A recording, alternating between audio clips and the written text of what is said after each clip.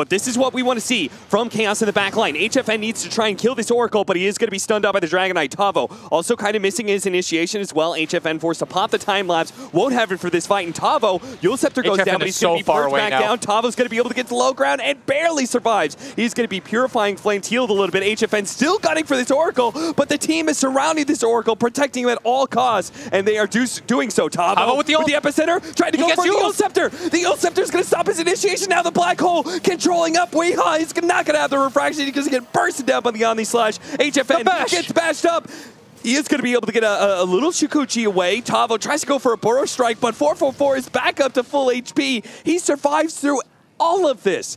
Every kind of poke and prod at him, and he survives. Misery's going to go for the telekinesis to try and slow down this bat right here.